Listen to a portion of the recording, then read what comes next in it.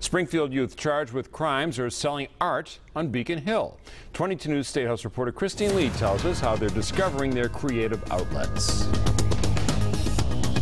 Troubled youth are turning their energy towards something positive. They're speaking their minds through art. The Department of Youth Services hosted a showcase featuring youth performances, artwork, and former participants.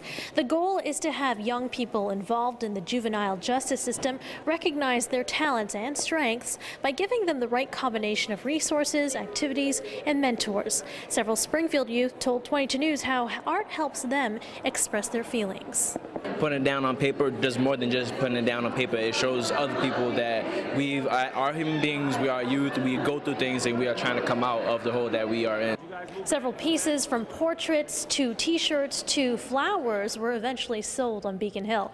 At the State House, Christine Lee, 22 News.